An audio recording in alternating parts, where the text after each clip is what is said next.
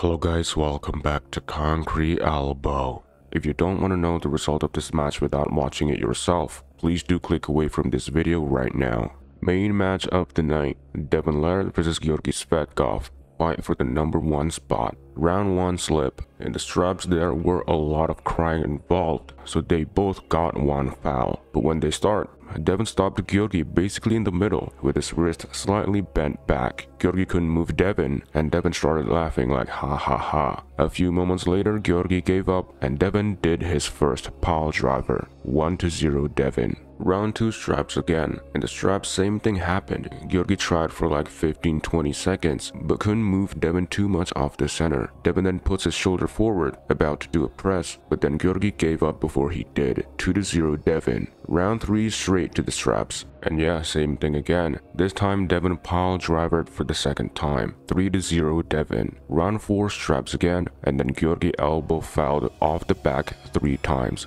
4-0 DEVON. Round 5 straps immediately and DEVON went for a press right away, but then his shoulder came over the center line and got a foul. In the restart, GEORGI got an elbow foul. In the second restart, GEORGI couldn't do anything again and then gave up. 5-0 DEVON. GEORGI decided to not do the final round, so it's a 6-0 victory once again. Congrats DEVON for defending the title.